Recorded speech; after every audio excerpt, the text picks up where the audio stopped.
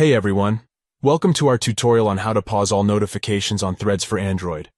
Do you ever find yourself needing to take a break from your phone and social media? Well, this feature will allow you to pause all notifications on Threads for a certain amount of time.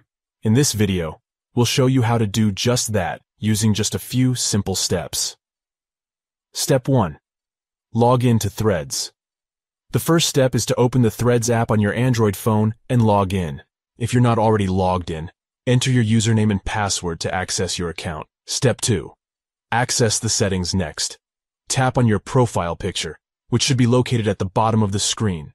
This will open your profile page. From there, tap the two stacked lines in the upper right-hand corner to open the app settings. Step 3. Access notifications. In the settings menu, select the notifications option. This will take you to a page where you can manage your Threads notifications. Step 4. Pause all notifications. To pause all notifications, select the Pause All option. This will give you the option to choose how long you want to pause the notifications for.